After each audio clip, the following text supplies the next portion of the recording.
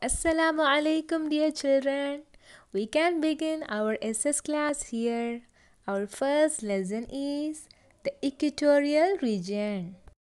Children, hope you have learned the temperature zones of the world. Can you say which are the temperature zones?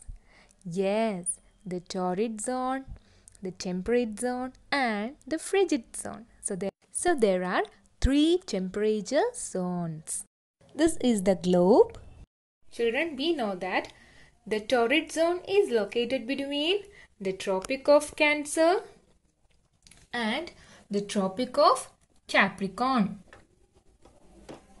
And also 0-degree equator is in the torrid zone.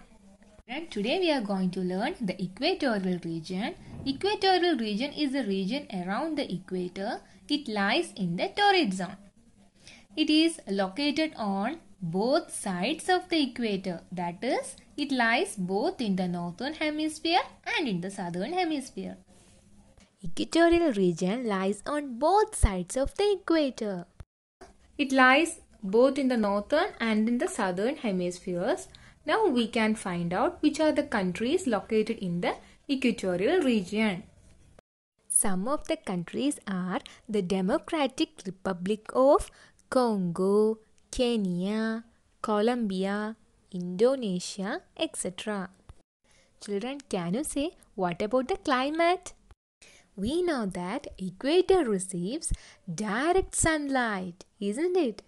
So the climate of the equatorial region will be hot and wet throughout the year. This region does not experience different seasons. The sun rays heat up the water. The water evaporates to form rain clouds and they bring rain every day. So what about the climate of equatorial region, children? The climate of equatorial region is hot and wet.